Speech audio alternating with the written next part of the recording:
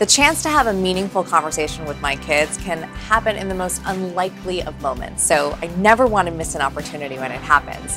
And lately I'm finding that those conversations are happening more and more in the garage. And they're very, very different depending on which kid I'm talking to.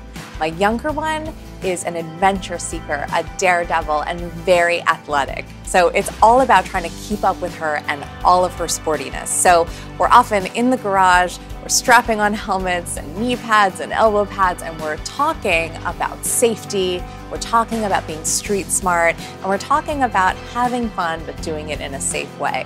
With my older one, it's hard to pry him out of the house. So when I get him out, we're usually getting ready to go for a bike ride. And that's a great way for me to have a focused conversation with him where he's not distracted by screens. And we can really talk about life and about school and about how it is for him to be growing up. So depending on the kid, we're having all of these really great conversations. And I'm finding that the garage is where it's all happening.